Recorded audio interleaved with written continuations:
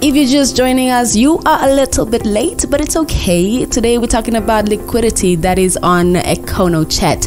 Let's talk business. Today I'm talking to Daniel Steinman, the editor of The Economist. We touched on how credit is the indication of your willingness to borrow something from the bank in order to ensure liquidity. See, that's 100% correct. You paid nice attention.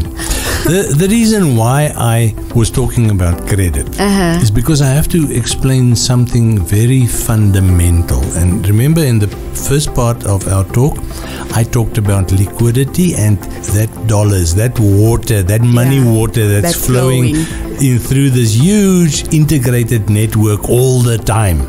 All the time. It never stops. Okay. Now, people ask me, what do we need to do to kickstart the economy? And the answer is very simple. We have to increase credit.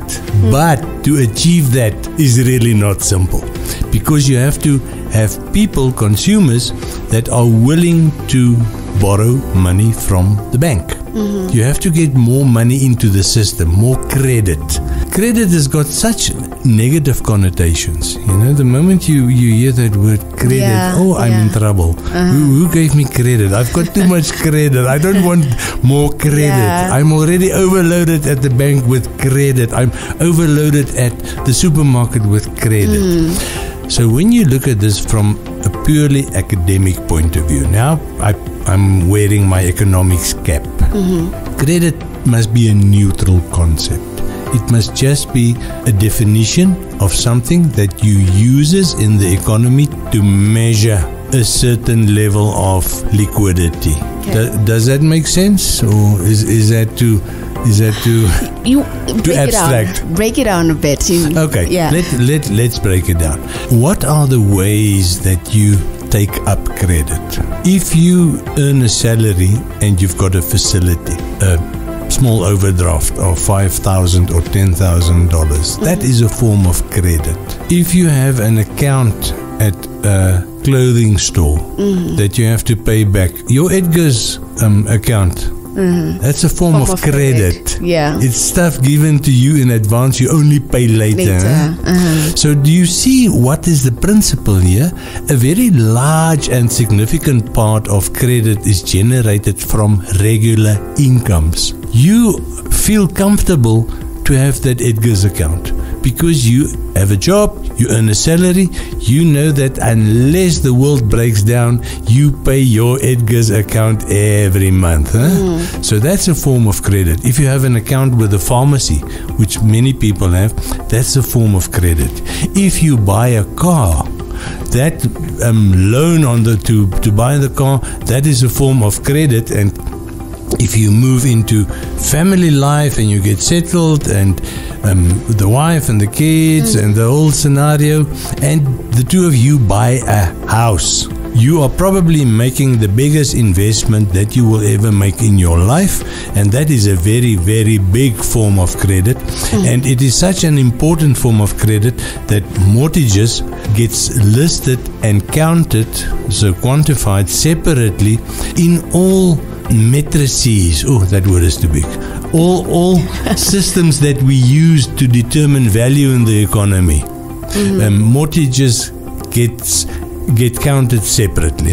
So now you've seen how I've grown this small little picture from just you and your role, which you never thought about in the economy, and now it gets bigger and bigger and bigger and bigger, and how you participate more and more, but that you employ a certain level of credit in every phase of your life.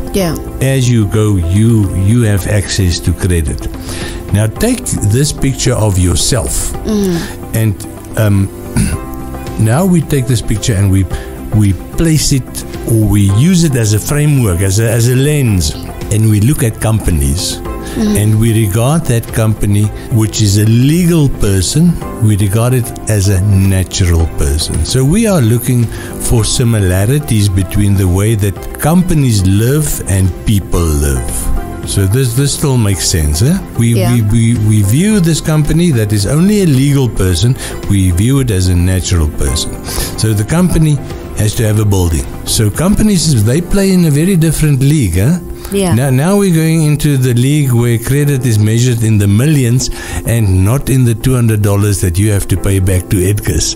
You see, it's a very big difference, but it's the same principle. And companies are massive role players in the economy because the credit that they need, you really measure it in millions or tens of millions, and in some cases in hundreds of millions. Companies are probably the most important single role player to make the economy turn. Now in Namibia we've got a very unique situation, and that is you have to view the government as a company. Why? Because the government is a very significant economic role player. The government employs the majority of people. The government is in charge of very, very big projects in the private sector. Okay. And let's go for a leak, and then when we're back, we talk about the input from the government. Let's do that.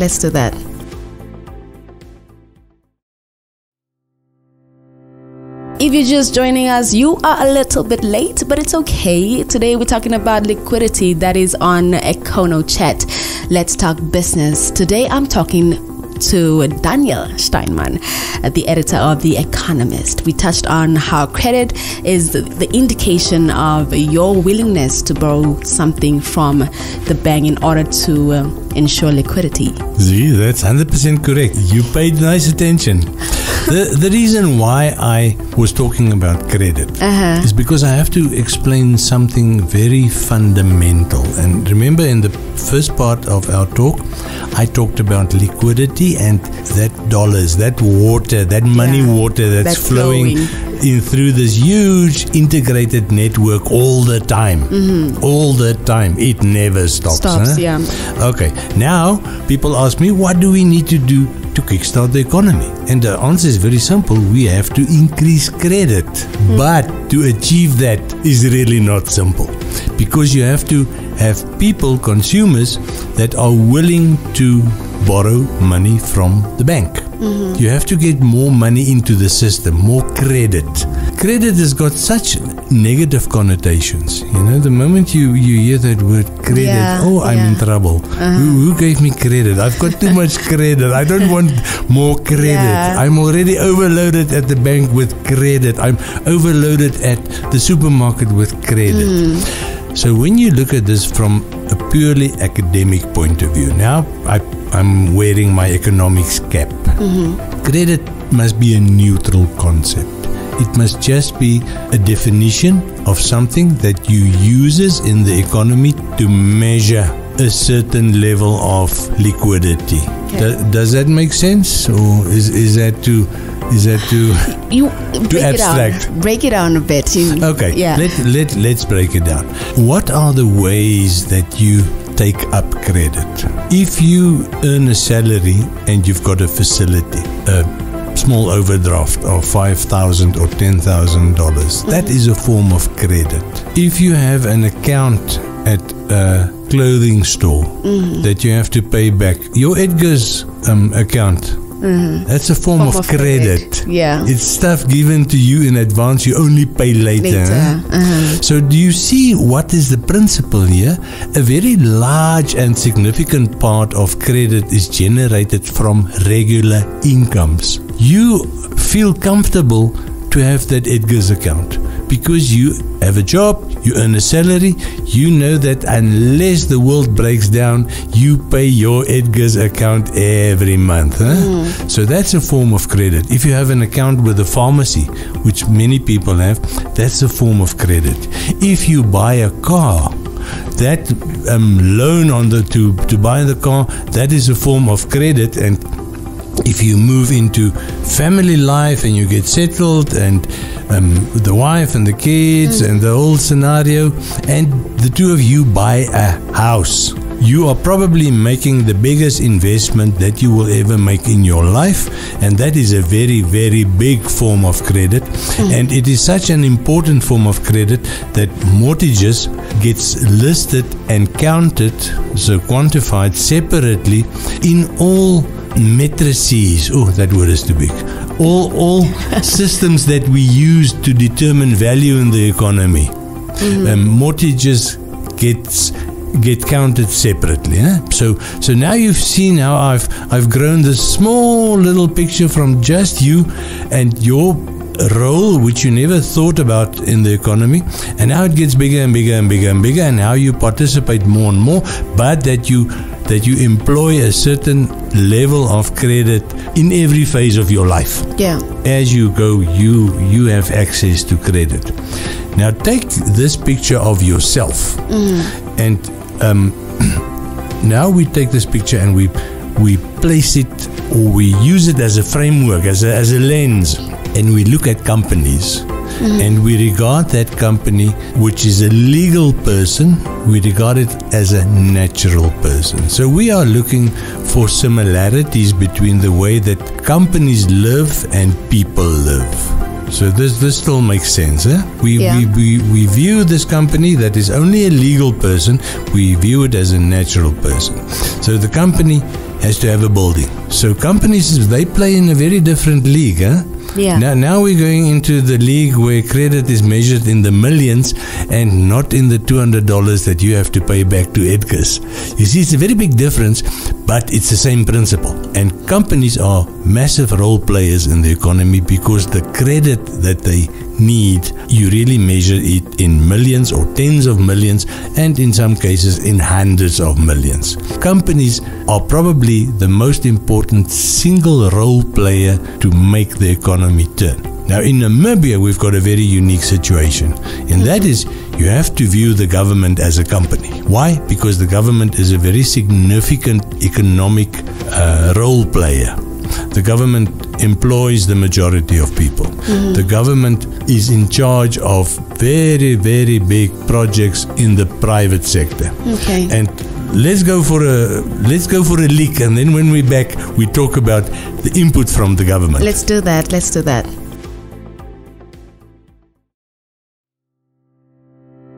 If you're just joining us, you are a little bit late, but it's okay. Today we're talking about liquidity that is on Econo Chat. Let's talk business. Today I'm talking to Daniel Steinman, the editor of The Economist. We touched on how credit is the indication of your willingness to borrow something from the bank in order to ensure liquidity. See, that's 100% correct. You paid nice attention. The reason why I was talking about credit is because I have to explain something very fundamental. And remember, in the first part of our talk, I talked about liquidity and that dollars, that water, that money water that's flowing in through this huge integrated network all the time. All the time. It never stops. Okay. Now, people ask me, what do we need to do to kickstart the economy? And the answer is very simple. We have to increase credit. But to achieve that is really not simple, because you have to have people, consumers, that are willing to borrow money from the bank. You have to get more money into the system, more credit. Credit has got such negative connotations. You know, the moment you hear that word credit, I'm in trouble. Who gave me credit? I've got too much credit. I don't want more credit. I'm already overloaded at the bank with credit. I'm overloaded at the supermarket with credit. So when you look at this from a purely academic point of view, now I'm wearing my economics cap. Credit must be a neutral concept.